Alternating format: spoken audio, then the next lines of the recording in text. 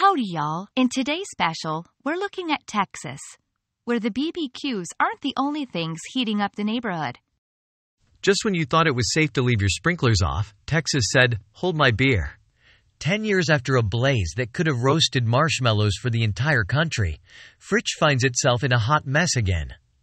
In the heart of the blaze, the Fritch Volunteer Fire Department turned into a makeshift diner, serving up gratitude and bottled water. Who knew fighting fire could work up such an appetite? It wasn't all chuckles and chicken dinners, though. We lost a beloved community member, proving not all heroes wear capes. Some just had the best cookie recipes. We'll miss you, Grandma Joyce.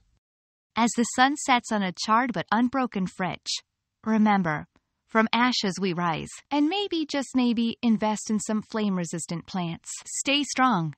Texas.